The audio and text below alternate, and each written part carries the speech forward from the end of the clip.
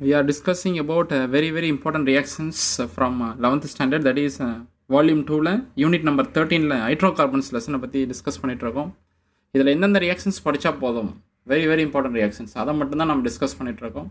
அதை மட்டும் லேர்ன் பண்ணுங்க. ஆர்கானிக் கெமிஸ்ட்ரியை பற்றியும் just writing equation and what are the reactance, what are the products, by products கூட தேவையில்லை, ரியாஜன்ஸை மென்ஷன் பண்ண போதும் you will get full mark without writing statement also. Some of the reactions need to right statement. சில ரியாக்ஷனுக்கு statement எழுதுங்க, கண்டிப்பாக எழுதணும்.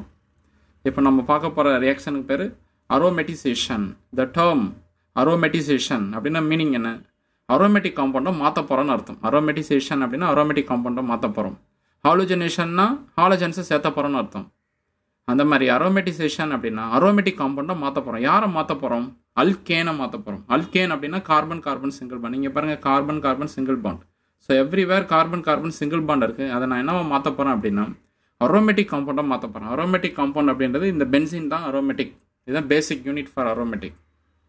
இந்த ப்ராசஸில் சைக்கிளிசேஷனும் நடக்குது, டீஹைட்ரோஜனேஷனும் நடக்குது. சைக்கிளிசேஷன்னா ஓப்பன் செயினாக இருக்கிறது சைக்கிளிக் செயினாக மாறுது. டீஹைட்ரோஜனேஷன்னா என்ன மீனிங்? ஹைட்ரோஜனேஷன்னா addition of hydrogen. டீஹைட்ரோஜனேஷன் எங்கெல்லாம் இந்த மாதிரி முன்னாடி டி வருதோ இங்கே இருக்கிறதுக்கு அப்படியே ஆப்போசிட். ஹைட்ரோஜனேஷன் அப்படின்னா அடிஷன் ஆஃப் H2. இப்போ ரிமூவல் ஆஃப் H2. ஸோ ஒவ்வொரு டேர்முக்கும் மீனிங் தெரிஞ்சுக்கிட்டீங்க அப்படின்னா easy. We are going to remove H2. ஹைட்ரஜனை ரிமூவ் பண்ண போகிறோம். நான் இங்கே பாருங்கள், ஃபஸ்ட்டு ரியாக்ஷன் உங்களுக்கு சொல்லிடுறேன். CH3 CH2 CH2 CH2 CH2 CH3. இதில் பார்த்தீங்கன்னா 6 கார்பன் எழுதியிருக்கேன். ஆக்சுவலாக இது ஸ்ட்ரைட் சைன் தான். இது ஃபஸ்ட்டு கார்பன், இது last carbon, that is 6th carbon. இது லீனியர் செயினாக தான் இருக்குது. ஆக்சுவலாக இதனுடைய நேம் பார்த்தீங்கன்னா லீனியராக இருந்துச்சு அப்படின்னாவே, இப்படி சுற்றி எழுதினாலும் அதுக்கு பேர் லீனியர்னு தான் அர்த்தம். இதை வந்து என்னன்னு சொல்லணும்? நார்மல் சொல்லணும். லீனியராக இருந்தாவே N 6 கார்பன்ஸ் இருக்குது. ஸோ ஹெக்ஸு எல்லாமே single bond between carbon. So ANE. So hex NHexane அப்படின்னு சொல்லணும். In the presence of Cr2O3 and Al2O3, they are very good dehydrogenation agent. சரி, they removes H2 ரிமூவ் பண்ணி எழுதுகிறோம், அவ்வளோதான். இப்போ அதே ரியாக்ஷனாக நான் இங்கே கீழே கொடுத்துருக்கேன் பாருங்கள். நீங்கள் இந்த மாதிரி இதில் ஏதாவது ஒன்று எழுதுங்க எக்ஸாமில். இது உங்களுக்கு புரியறதுக்காக நான் கொடுத்துருக்கேன். இந்த CH3 தான் நான் CH3 அப்படின்னு 3 டைம்ஸ் பிரித்து எழுதியிருக்கேன். ஸோ டெர்மினல் கார்பனில் 3 ஹைட்ரஜனாக இருக்கணும். இந்த ஃபஸ்ட்டு கார்பனும் சரி, லாஸ்ட்டு கார்பனும் சரி. இது first carbon number 1, carbon number 1. இது 2 3 4 5, இது 6ன்னு வச்சுக்கோங்க. நீங்கள் இங்கே அந்த கூட ஸ்டார்ட் பண்ணலாம். இது 1 2 3 4, இது 5 6ன்னு கூட சொல்லிக்கலாம். இப்போ நான் என்ன பண்ண போகிறேன்? ஹைட்ரஜனை ரிமூவ் பண்ண போகிறேன். எங்கேருந்து ரிமூவ் பண்ண போகிறேன்? இந்த டெர்மினல் கார்பன் இருக்குல்ல, ஃபஸ்ட்டு கார்பனும் 6th கார்பனும், அதிலிருந்து ஃபஸ்ட்டு ஒரு இதில் ஒரு ஹைட்ரஜன், இதில் ஒரு ஹைட்ரஜன், இந்த 2 ஹைட்ரஜன் எடுத்துருங்க. இந்த 2 ஹைட்ரஜன் எடுத்துட்டிங்க அப்படின்னா ஒரு சிங்கிள் பாண்ட் வந்துடும். இந்த கார்பனுக்கும் ஒரு சிங்கிள் பாண்ட் வந்துடுது. அடுத்தது அதே 2 carbon, that is terminal carbon வந்து இன்னொரு 2 ஹைட்ரஜன் எடுங்க. இதில் ஒரு ஹைட்ரஜன், இதில் ஒரு ஹைட்ரஜன். அப்போ இன்னொரு பாண்டு வந்துடுமா? ஸோ டபுள் பாண்டாக மாறிடும். அதை நான் இந்த டெர்மினலில் போட்டுக்கலாம். இது C1 கார்பன் வச்சுக்கோங்க, இது C2 C6ன்னு வச்சுக்கோங்க.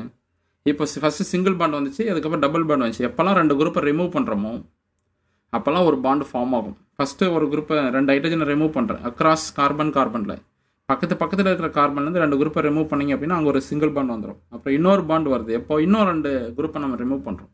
ஸோ இது ஒரு பேசிக் ரூல். இப்படி இருக்குது, இங்கே ஒரு குரூப் இருக்குது, இங்கே ஒரு குரூப் இருக்குதுன்னு வச்சுக்கோங்க. இதை 2 நான் ரிமூவ் பண்ணுறேன் அப்படின்னா இந்த இடத்துல டபுள் பாண்ட் வந்துடும். இது தெரிஞ்சு வச்சுக்கோங்க. இது ரிவர்ஸ், அப்படியே டபுள் பாண்ட் ஆகிறது சிங்கிளாக மாறும் எப்போ அடிஷன் பண்ணோம் அப்படின்னா. ஸோ இப்போ நம்ம பண்ணுறது எலிமினேஷன், ஹைட்ரஜனை ரிமூவ் பண்ணுறோம். அடுத்தது நான் என்ன பண்ண போகிறேன்? C2 கார்பன்லேருந்து ஒரு ஹைட்ரஜன், C3லேருந்து ஒரு ஹைட்ரஜன், இந்த 2 ஹைட்ரஜனை ரிமூவ் பண்ண போகிறேன். அப்போ இங்கே ஒரு டபுள் பாண்ட் வந்துடுமா?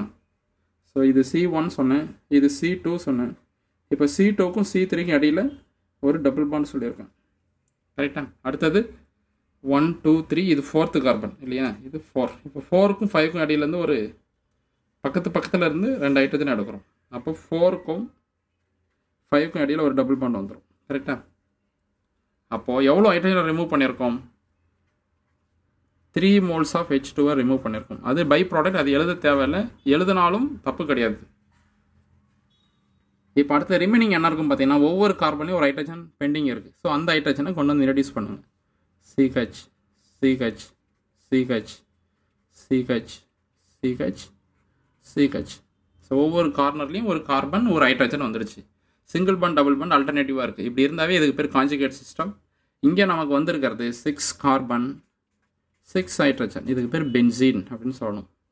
So what we got, it is known as benzene. It is a aromatic compound. So இந்த ப்ராசஸில் வந்து சைக்ளிசேஷன் நடக்குது, அரோமேட்டிக் காம்பவுண்டாகவும் மாற்றிட்டோம். தேங்க்யூ ஃபார் வாட்சிங்.